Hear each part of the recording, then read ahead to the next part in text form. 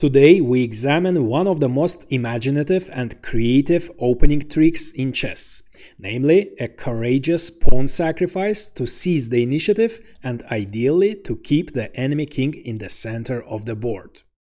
This bold strategy often leads to a devastating attack that can crush the opponent before he even gets a chance to consolidate. This was one of Alexander Aлекhine's favorite tricks, and he executed it brilliantly in many of his games. The game we are about to analyze illustrates this concept at its best. Alekhine starts with d4, his opponent Klaus Junge plays d5, and after c4, e6, knight f3 and knight f6, Alekhine plays g3, transposing into the Catalan opening. The idea is to fianchetto the bishop and put pressure on black's queenside. Black captures on c4, and in order to get his pawn back, Alekhine gives a check from a4, also targeting the pawn. After knight d7, before capturing on c4, Alekhine fianchettos his bishop. Black plays a6, now he is ready to play b5, defending the pawn, that's why Alekhine captures on c4, and b5, vacating the b7 square for the bishop in order to challenge white's light-squared bishop on the long diagonal.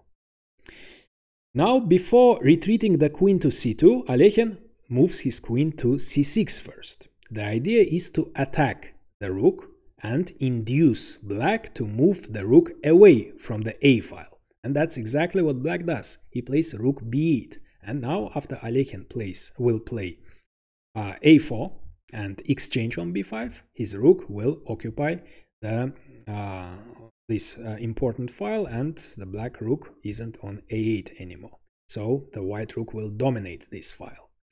Alekhine castles, and black of course plays bishop b7 with a tempo, kicking out the queen. And only now the queen retreats to c2. And black immediately attacks white's pawn center by playing c5, also creating a possible threat. The pawn is attacking the d4 pawn, and the only defender of the d4 pawn is the white knight, so black might think about capturing this knight next move, after which his c5 pawn will capture on d4 and black would win a valuable pawn. But instead of defending his pawn, Alekhine now begins to execute his favorite trick. While the white king has already castled, the black king is still in the center, and in order to exploit this, white must play energetically. So Alekhine sacrifices the pawn and increases the dynamism of his position. So he activates his rook without even moving it. He plays a4. Of course, black could have declined the sacrifice by playing either b4 or rook c8, but as central pawns are valuable, black decided to accept the challenge. So he gives the bishop pair up by exchanging on f3, and after bishop takes f3, he captures on d4, winning a valuable central pawn. And after the exchange on b5, we can look at the result. White has the advantage of two bishops and the open file for his rook. Without making a single move, his rook is now can be considered a developed piece, while black in his turn has an extra pawn and a very important pawn, a central pawn which restricts white's position and puts pressure on white. Alekhine develops the rook now, attacking black's pawn and creating an unpleasant x-ray on the d file. So black must do something about the defense of his d4 pawn, and there are different ways of defending this pawn. The first move that comes to mind, the most natural looking move, as the black king is still in the center, would have been bishop c5, developing the bishop, defending the pawn and opening the king's way to the king's side. However, bishop c5 would have been a mistake, because it turns out that the bishop isn't sufficiently defended on c5. It's defended only by the knight, and the white queen is targeting this bishop, so white can develop his bishop with a tempo, attacking the rook, and it turns out that black cannot play e5, because in this case the knight would be overworked. It cannot defend both the bishop and the pawn, so white would capture on e5, and after the knight captures, the bishop would be undefended, so white would capture on c5, getting the pawn back, re-establishing the material balance and preventing black from castling, and the knight would be under attack, the pawn would be under attack, and black's position would collapse. Or after bishop c5 and bishop f4, if instead of e5 black plays rook c8, which at first sight might look dangerous for white, as black creates an unpleasant x-ray this time, white can play bishop b7, attacking the rook, and the rook doesn't have any squares to move, so white is winning the exchange. So bishop c5 doesn't work. Another move that comes to mind is e5, which is perfectly playable actually. But in this case, white can continue his struggle for the initiative by playing e3, again threatening to capture on d4 and get his pawn back, and also opening the d file, which can be really dangerous for black. So black must play carefully in this case. For example, he cannot capture on e3 in order to retain his extra pawn, because that would be catastrophically weaken the d file. The d file would open, and after bishop takes e3, white's initiative would have increased to a great level, and black must think about castling. He can play bishop e7, but after bishop c6, white would pin the knight, attacking it for the second time, and after black castles and unpins his knight, it doesn't help, because after bishop takes, knight takes, the knight is pinned, and white can attack it for the second time, and there is no way black can save the piece. So instead of e5, as the x-ray is really annoying, black decided to play queen b6, defending the pawn with the queen and moving away from this x-ray. Alekhine develops the knight, preparing knight b3, which would attack the d4 pawn for the second time. That's why in the anticipation of knight b3, black reinforces his d4 pawn by playing e5, and knight b3 follow, opening the bishop's diagonal, and now white is ready to play e3, which again would target the d4 pawn. And now it was time for black to think about castling, finally.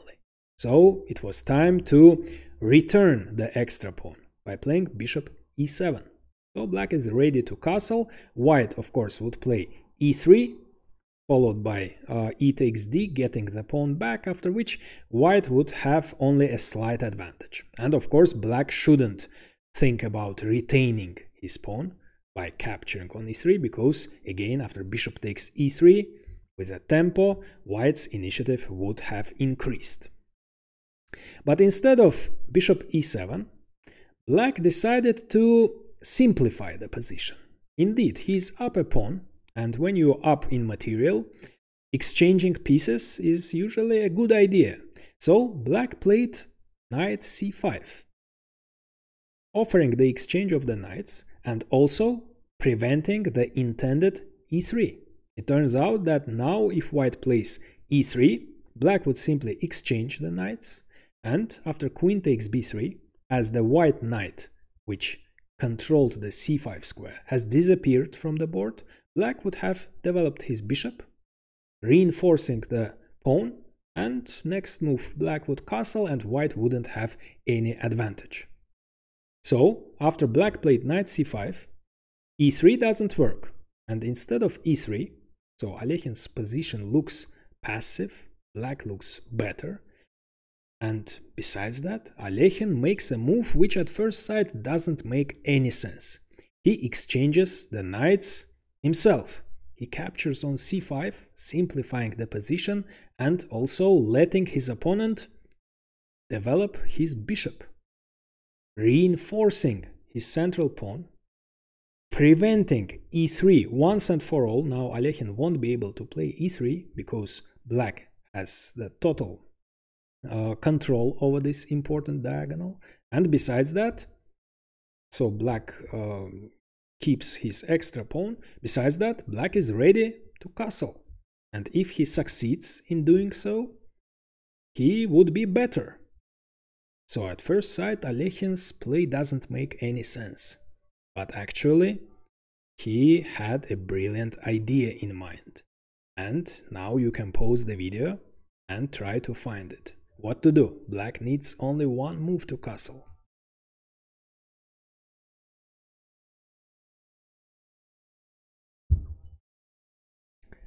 After sacrificing a pawn, in order to keep the black king in the center, Alekhine sacrifices the exchange. Now the open A file tells. So the rook makes its first move, and what a move! Rook A6, sacrificing itself. Black has no choice, he must capture the rook. And the idea was to deflect the black queen from B6, and now the bishop isn't defended. So white captures the bishop. So Alekhine sacrifices the exchange, but his queen is preventing the black king from castling. Besides that, the E5 pawn is under attack. So not only Alekhine prevented the black king from castling, but also, as black cannot castle, his rook is out of play. So although from purely materialistic point of view, black is up the exchange and a pawn, but from the dynamic point of view, we can even say that while black hasn't castled yet, white has the advantage, material advantage. Besides that, black must do something about the E5 pawn. White is threatening to capture it, and not only the pawn, also the rook would fall under attack after. Knight D7, which looks natural, doesn't work, which would have defended the pawn and attacked the queen, but it doesn't work because of bishop C6, which would pin the knight, renewing the threat of queen takes E5 check.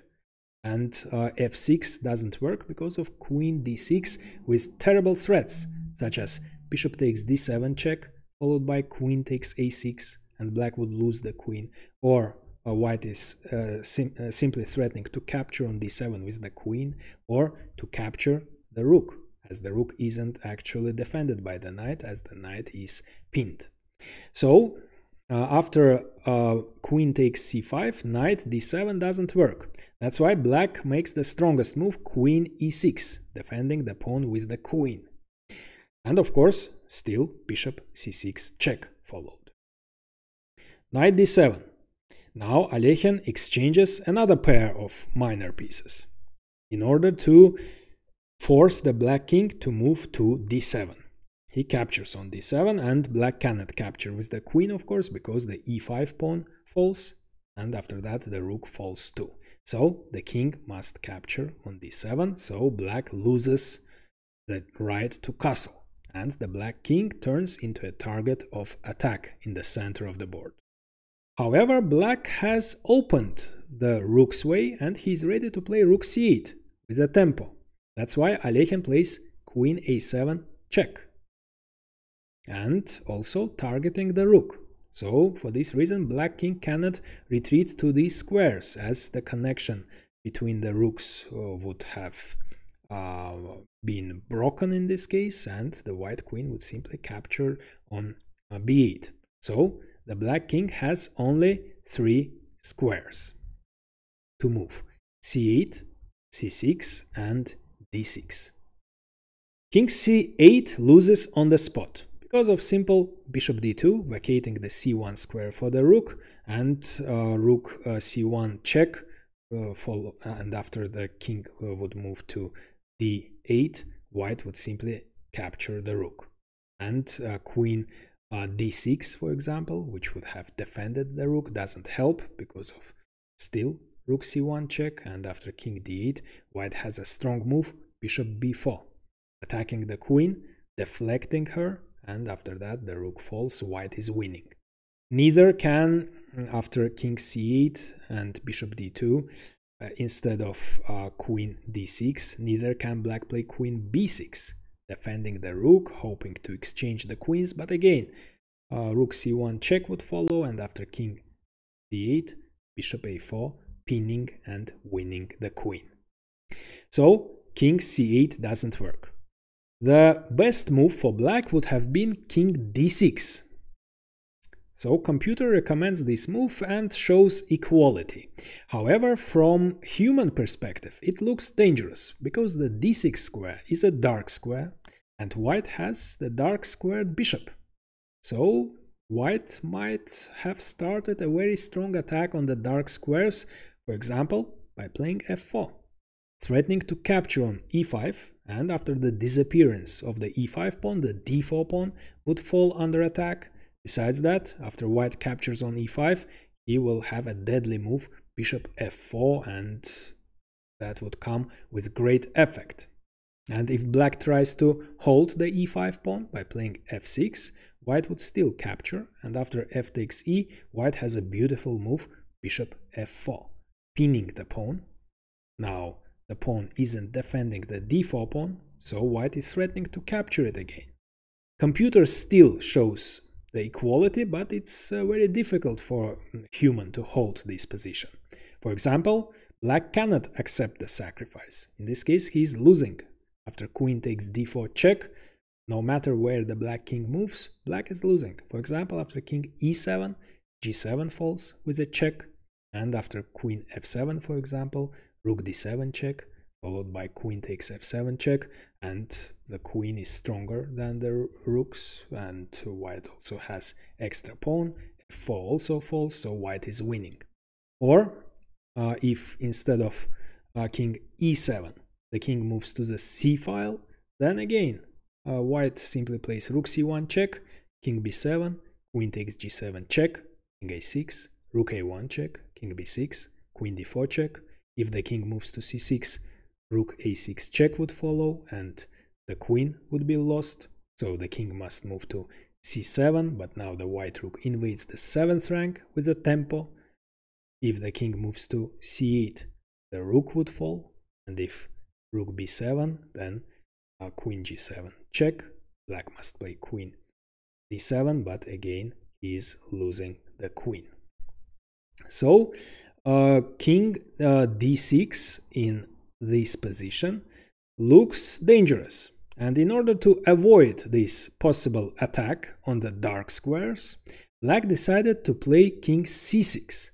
However, king c6 is even worse, because on c6 the black king is on the open c file, and now Alekhine plays bishop d2, vacating the c1 square for the rook and threatening terrible rook c1 check, followed by queen c7 check, which would have led to checkmate. So black must do something about it, and he makes the best move.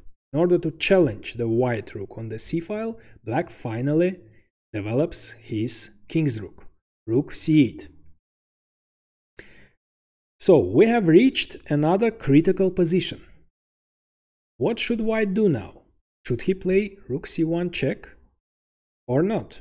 If not, why? And if not, what is the alternative? You can pause the video and try to find Alekhine's brilliant move.